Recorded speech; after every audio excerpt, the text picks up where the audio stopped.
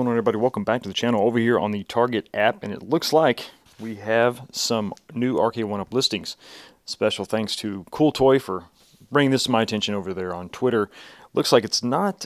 We've got some new updated listings here, and of course the one I'm interested in is the two-player Countercade. Looks like we've got some of the head-to-head cabinets here available for pre-order. Looks like everything is available for pre-order. Even the Paw Patrol RK1-Up Junior, which everybody I know you're just pumped about it. Here it is. Here it is. That's something you're into. Go ahead and get your hands on one now. Let's go ahead and click on the listing for the Marvel Superheroes two-player. Really want to see now. This price looks a little more expensive than the $179 or $199 that I thought this thing would go for. So $230. It's a little bit pricey. I was hoping to have this thing come in a little less. I know we saw other leaks that showed this price, but I was really kind of hoping that Target would be able to get this available to us for, $200 or less. Looks like your release date is going to be October 1st. Let's check out those games. Make sure the games list has not changed.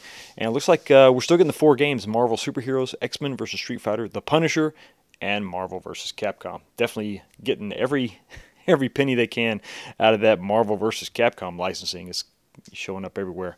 But the Punisher is probably the main reason I want to get this. Also, just want to get my hands on this two-player form factor to see how this is going to feel and how it's going to work out. So here you go.